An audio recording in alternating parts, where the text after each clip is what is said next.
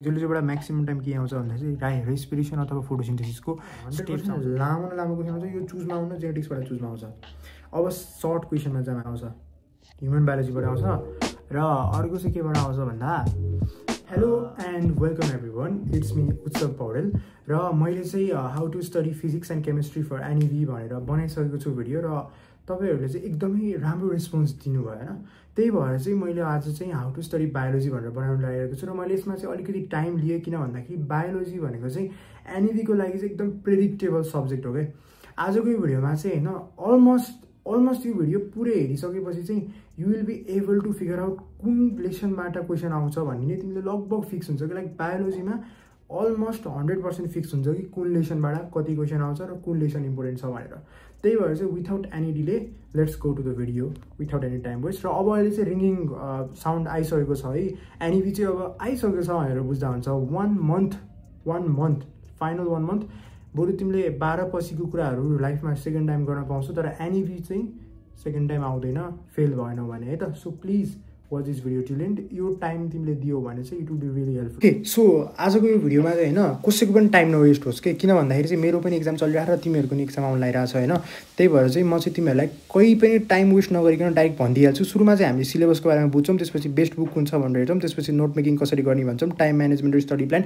एक्जामको बेलामा time management किन भन्दाखेरि चाहिँ बायोलोजी एकदमै लामो सब्जेक्ट हो, लेख्न गाह्रो हुन्छ, दुईटा सब्जेक्टको एकैचोटि दिनुपर्छ, जुलोजी र बोटनी। त्यही भएर तिमीलाई चाहिँ गाह्रो नहोस् भनेर है त। अनि त्यसपछि अर्को चाहिँ तिम्रो के हुन्छ भन्दाखेरि चाहिँ mastering answer writing skills, answer कसरी लेख्ने, के गरेर लेख्ने, एक्जाम्पल कता कता लेख्ने भनेर। र अर्को चाहिँ तिम्रो डेली रिभिजन र प्र्याक्टिस टेक्निक अनि इम्पोर्टेन्ट टपिक्सहरू पनि दिन्छु। इम्पोर्टेन्ट टपिक्स कुनबाट लङ क्वेसन आउँछ र कुनबाट सर्ट क्वेसन आउँछ र कुनबाट एमसिक्यू त आउँदैन थाहा होइन। अरू कुरा चाहिँ तिम्रो फिक्स हुन्छ क्या बायोलोजीको एनइभीमा चाहिँ। अब तिम्रो फाइनल टिप्स फर स्कोरिङ 90+ त्यो भनेको A+, जुन चाहिँ अलिकति गाह्रो हुन्छ बायोलोजीमा। लाइक तिम्रो एम त अलि हेभी नै हुन्छ नि त। 90+ भनेको तिम्रो 67.5 हो तिमीले A+ लिएर आउनुको लागि बायोलोजीमा। र you can like score 35 in both zoology and botany क्या, यु क्यान। लाइक मैले स्कोर गरेछु एनइभीको उसमा नआ होला होइन, तर मैले इन्टरनल एक्जामहरूमा चाहिँ गरेछु कि, फेरि फाइनलमा होइन, लाइक इन्टरनल एक्जामहरूमै गरेको छु। You can ask my teachers.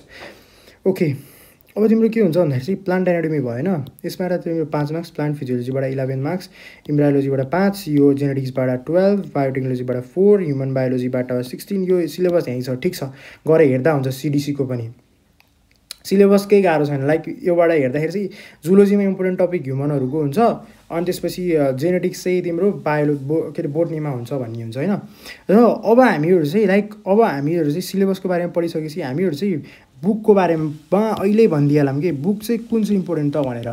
Like अब बुकको सजेसन दिँदाखेरि चाहिँ म तिमीहरूलाई जहिले पनि के भन्छु भन्दाखेरि 1 नम्बरमा चाहिँ अस्मिताको बायोलोजी, यसले इन्ट्रान्सको लागि हेल्प गर्छ।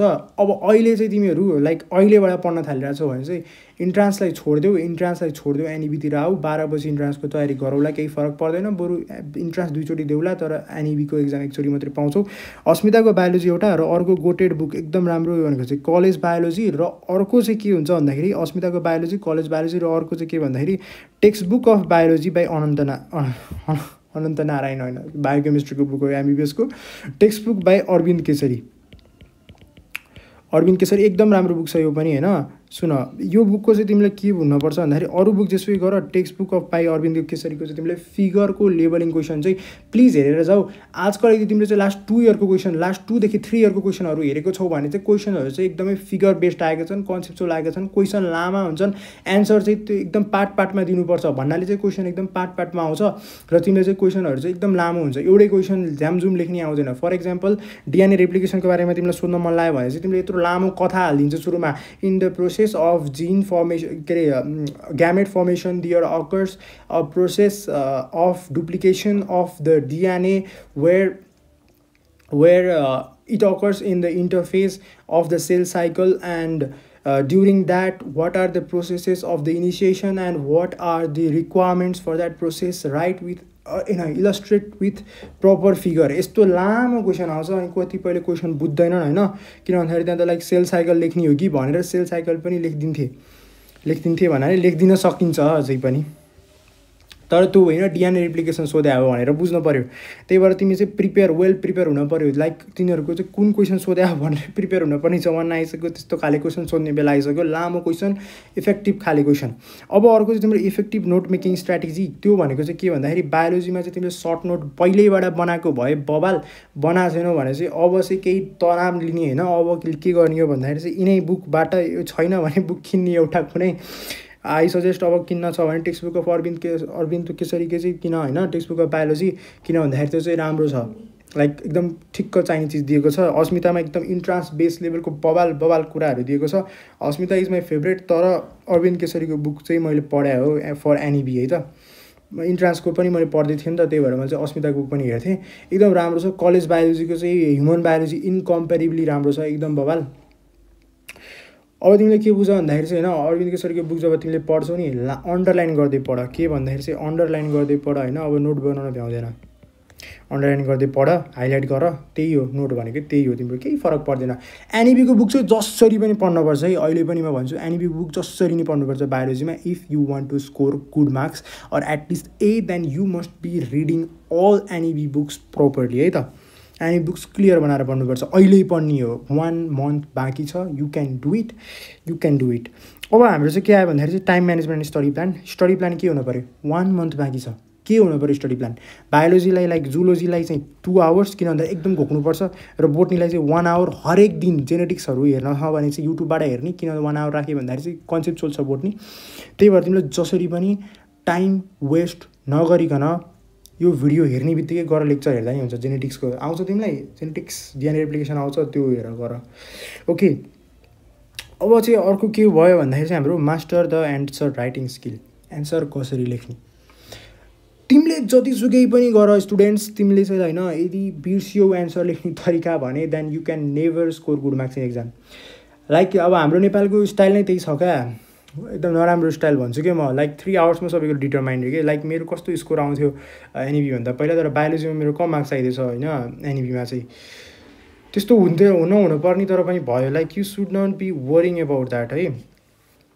तर लाइक नलेज र मार्क्स चाहिँ कम्पेरेबल बनाउन कोसिस गर्ने हो। तर एक न एक ठाउँमा गएर नलेज र मार्क्स कम्पेरेबल भएन भने चाहिँ फेरि you will never succeed in life.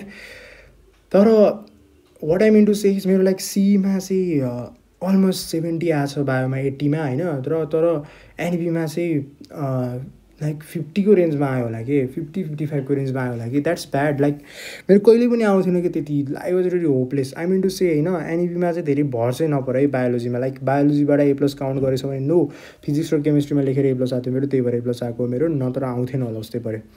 Biology भर चाहिँ नगर भने हो मैले। तर बायोलोजीमा A+ ल्याउन नसक्ने होइन, मेरै साथीहरूले लिएर आछन् र उनीहरूले फलो गरेको स्ट्राटेजी नै हो क्या, एन्सर राइटिङ स्किल। एन्सर चाहिँ तिमीले लाइक क्लियर कट ह्यान्ड राइटिङमा लेख्ने कोसिस गर के। लाइक क्लियर कट ह्यान्ड राइटिङमा, मेरो जस्तो यस्तो होइन, एकदम क्लियर ह्यान्ड राइटिङमा बुझिने तरिकाले लेख्ने कोसिस गर। धेरै गर्न भएन।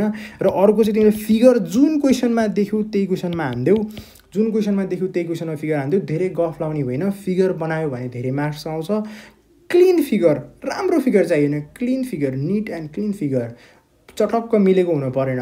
जस्ट क्लिन फिगर बनाइदियो र सिस्टमेटिक रिप्रेजेन्टेसन देखाउने कोसिस गर। जस्तै हार्टको बारेमा सर्कुलेटरी सिस्टमको क्वेसन आएको छ भने हार्टबाट लाइक लेफ्ट भेन्ट्रिकलबाट सिस्टमिक सर्कुलेसनमा गएको, सिस्टमिक सर्कुलेसनबाट फेरि भेनस सिस्टमबाट इन्फेरियर र सुपेरियर भेन काभाको माध्यमबाट राइट अरिकलमा आएको, त्यस्ता कुराहरू देखाइदियो, एकदम राम्रो मार्क्स आउँछ। बरु होइन लाइक कोही तिमीलाई होइन एउटा के छ भन्दाखेरि चाहिँ लाइक फिगर देखायो भने चाहिँ टिचरले चाहिँ एन्सर होइन फिगर हेरेर मार्क्स यसले जाने रहेछ भनेर दिनुहुन्छ अरे कि, अनि एन्सरको लेन्थ हेरेर। That's the fact. त्यही हो ट्रिक लाउने, वर्क स्मार्टर नट हार्डर। लामो लेखेर के गर्छौ, फिगर बनाइदेऊ राम्रो, चटक्क आयो मार्क्स। धेरै लेख्नु पऱ्यो है, फेरि फिगर मात्रै बनाएर छोडिदियो यो, अनि किन मार्क्स आएन भन्दाखेरि मेरो भिडियो देखाइदिने, त्यस्तो चाहिँ नगर प्लिज।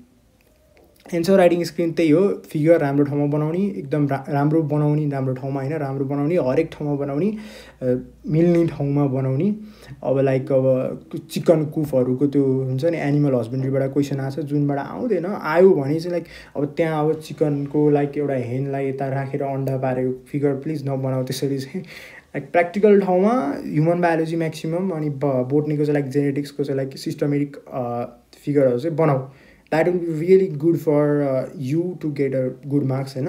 अब टाइम म्यानेजमेन्टको कुरा गर्दा चाहिँ बोटनी र जुलोजी हुन्छ, दुईवटा हुन्छ, छिटो छिटो हात चलाउनु पऱ्यो। कसरी गर्ने भन्दाखेरि डेली 1 पेज लेख्न थाल्ने। यदि तिमीले आजसम्म भ्याएको छैनौ बायोलोजीको दिनमा भने म जस्तो स्टुडेन्टले चाहिँ भ्याउँछ होला, बिकज हामीहरूलाई चाहिँ खासै केही देख्नु पर्दैन, धेरै हुन्छ टाइम। तर त्यस्तो होइन, मलाई पनि टाइम पुग्थेन है, जस्ट बेल रिङ भएपछि चाहिँ मैले भ्याएको हो। गाह्रो हुन्छ नि बायोलोजी भ्याउन। कम्प्युटर साइन्सको स्टुडेन्ट यहाँसम्म हेर्दैछौ भने लाइक तिमीहरूलाई त मोज छ हौ, गाह्रो छ तिमीहरूलाई नि, होइन हो। हाम्रोभन्दा हाफ हुन्छ टाइम। ओके ल सुन, हाफ होइन 2 आवर्स हुन्छ। ल सुन, अब तिम्रो के हुनु भन्दाखेरि चाहिँ होइन, टाइम म्यानेजमेन्ट पनि तिमीले छिटो छिटो हात चलाउने, एक पेज लेख्ने आजबाट, द्याट विल बी बेटर। अब एन्सर राइटिङ स्किल मास्टर गऱ्यौ होइन। अब स्टडी प्लानको कुरा गर्दाखेरि त अब बिहान बेलुका पढ्ने भनिसकेँ। अब डेली रिभिजन एन्ड प्र्याक्टिस पनि त्यही हो। प्र्याक्टिस चाहिँ तिमीले के गर्ने, फिगर प्र्याक्टिस गर्ने। र ग्लाइकोलाइसिस सुन क्वेसन के आउँछ नै भनिदिन्छु म फेरि इम्पोर्टेन्ट टपिक्समा, नआत्यौ न। सुन, अब तिम्रो ग्लाइकोलाइसिसहरू अहिले नभनौँ, अब सुरु गरौँ इम्पोर्टेन्ट टपिक्सबाट। लाइक अब यही हो है, डेली रिभिजन र प्र्याक्टिस गर्दा चाहिँ प्र्याक्टिसमा चाहिँ फिगर प्र्याक्टिस गरेर डेली रिभिजन चाहिँ गर्न परिहाल्यो होइन। अब आजबाट अन्तिम समय बायोलोजी गऱ्यो भने चाहिँ स्योर A+ ल, 100% A+। राम्रो एन्सर लेख्न सक्छौ भने। र यदि त्यो दिन तिमी बिरामी भएन भने म जसरी सुन ल।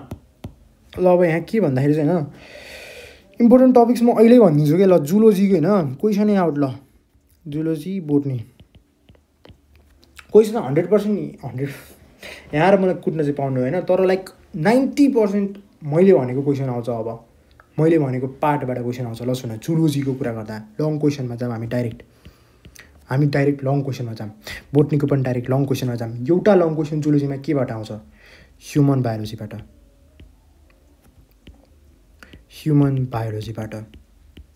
र अब तिम्रो के भन्दाखेरि अब अर्को क्वेसन केबाट आउँछ जुलोजीमा, एउटा ह्युमन बायोलोजीबाट आयो होइन, र अर्को केबाट आउँछ, एउटा डिजिजबाट आउँछ।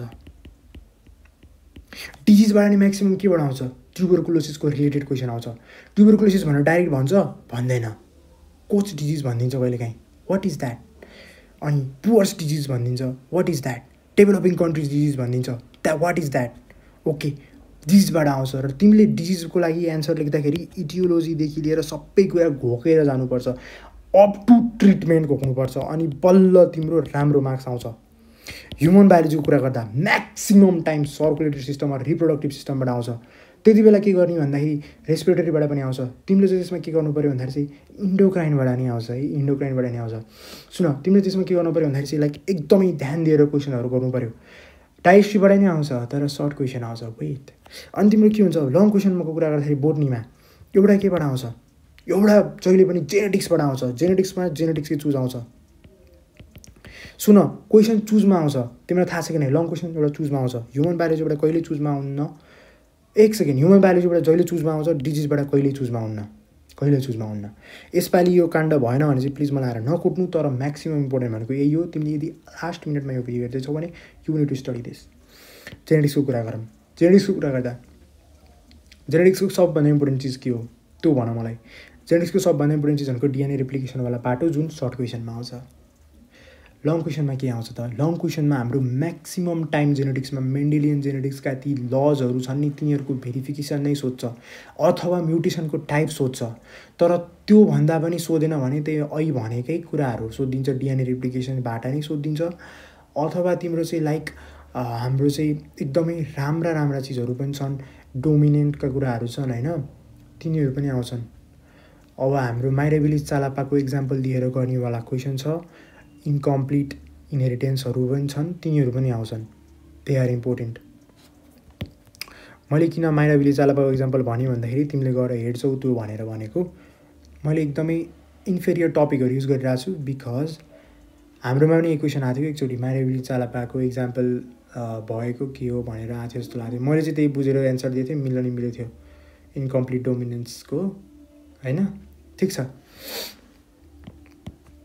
जेनेटिक्सबाट एउटा क्वेसन स्योर आउँछ। र अर्को चाहिँ तिम्रो फिजियोलोजीबाट क्वेसन आउँछ। फिजियोलोजीबाट म्याक्सिमम टाइम के आउँछ भन्दाखेरि चाहिँ रेस्पिरेसन अथवा फोटोसिन्थेसिसको स्टेप्स आउँछ। ग्लाइकोलाइसिस साइकोलाइसिस सबै घोकेर जानु, सबै नघोक्नु है, फेरि लाइक डार्क साइकल भनेर सबै नघोक्नु, ग्लाइकोलाइसिस मात्रै घोक्नु, त्यस्तो जरी पार्ट गरेर आउँछ। लामो क्वेसन आउँछ यसमा, 100% लामो क्वेसन। यो फिजियोलोजीको यसमा त 100% लामो क्वेसन आउँछ। यो चुजमा आउनु, जेनेटिक्सबाट चुजमा आउँछ। अब सर्ट क्वेसनमा जाऊँ हामीहरू। सर्ट क्वेसनको कुरा गर्दा एउटा चाहिँ लाइक त्यो एनिमल हस्बेन्ड्री, एप्लिकेसन अफ बायोलोजीबाट एउटा क्वेसन आउँछ, एनिमल हस्बेन्ड्री। अनि त्यसपछि लाइक वाटर, त्यो water purification, alcohol fermentation, blah त्यहीबाट आउँछ। बोरिङ क्वेसन आउँछ एउटा बोरिङ क्वेसन आउँछ। र अर्को चाहिँ के आउँछ भन्दा अर्को एउटा चाहिँ ह्युमन बायोलोजीबाट आउँछ र अर्को चाहिँ केबाट आउँछ भन्दा म्याक्सिमम् टाइम चाहिँ एउटा चाहिँ केबाट आउँछ भन्दाखेरि चाहिँ अब चाहिँ हाम्रो डेभलपमेन्टल बायोलोजीबाट अफकोर्स आउने भयो। न्युरल फर्मेसनहरू होइन, एउटा डेभलपमेन्टल बायोलोजीबाट 100% आउने भयो। फ्रगको डेभलपमेन्टबाट होइन, डेभलपमेन्टबाट 100% आउने भयो। र अर्को चाहिँ के हुने भयो भन्दाखेरि चाहिँ अर्को क्वेसन चाहिँ हल्का अनप्रेडिक्टेबल छ होइन, तर म्याक्सिमम् टाइम चाहिँ म्याक्सिमम् होइन 100% टाइम नै एनिमल टिस्युबाट एउटा क्वेसन आउँछ। ल लिक गरिदिनु त मैले क्वेसन जुलोजीको यही आउँछ 99%। यति चिज पढ्यो भने राम्रै स्कोर आउँछ, पास त ग्यारेन्टी। सर्ट क्वेसनको कुरा गरौँ। सर्ट क्वेसन कसरी गर्छौ त? अब सर्ट क्वेसन बोटनीको कुरा गर्दा एउटा फिजियोलोजीबाट आउँछ होइन, एउटा जेनेटिक्सबाट आउँछ, चुज गर्ने आउँछ, तर गर यही भनेको क्या मैले, जेनेटिक्सबाट आउँछ। र अर्को चाहिँ तिम्रो प्लान्ट एनाटोमीबाट ढुक्कै आउँछ। प्लान्ट एनाटोमीको म्याक्सिमम् टाइम के आउँछ भनिदिउँ, फिगर क्वेसन आउँछ म्याक्सिमम् टाइम, तर फिगर क्वेसन भनेर नजानु है। र अर्को चाहिँ तिम्रो के आउँछ भन्दाखेरि इम्ब्रायोलोजीबाट ढुक्कै आउँछ एउटा क्वेसन लिक भएन बाबु, यति त हो। यति मोस्ट इम्पोर्टेन्ट हो कि लाइक तिमीहरू एक्जाम भएपछि मबाट आउनु के, लाइक यदि अब क्वेसन निकाल्ने मान्छेले यो मेरो भिडियो हेरेर क्वेसन हटायो यो निहरू भने चाहिँ डोन्ट आस्क मी होइन, तर आउँछ यिनी क्वेसन आउने हो। यहाँभन्दा धेरै के चाहियो? बोनस टिप्स के हो भन्दाखेरि चाहिँ इनहेलेसनलाई एकदम ध्यान दिएर पढ होइन, र च्यानललाई सब्सक्राइब गर। केही बुझेन भने टेलिग्रामको लिङ्क डिस्क्रिप्सनमा छ, आएर मसँग कुरा गर्नु होइन। यही मात्रै पढेर जाने होइन, फेल हुन लाग्छ भने चाहिँ यही पढेर जाऊ यदि इन मोमेन्टमा हेर्दैछौ भने। Thank you very much for watching, take care, C you.